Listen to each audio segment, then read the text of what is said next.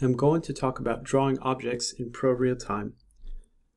On this chart, you can see many types of objects, such as circles, arrows, buy and sell signals, squares, and a Fibonacci retracement. Objects can be drawn either on the price chart or on indicator charts.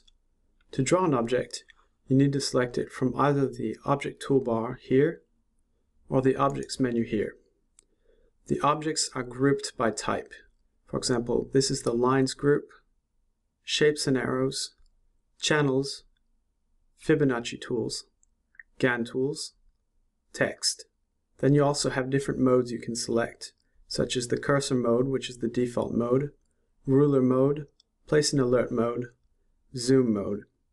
You can also select the tools here to configure an object, copy the object, move an object, or delete an object.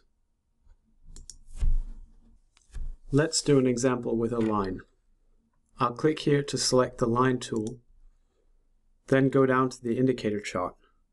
I left click to set the first point, move my mouse, and then left click again to set the second point. Let's do another example with a Fibonacci retracement. I'll go to the Objects menu, select Fibonacci retracement, and you can also draw by clicking left, dragging your mouse while holding the left click button, and then releasing. To learn more, click on one of the links that appears on the screen.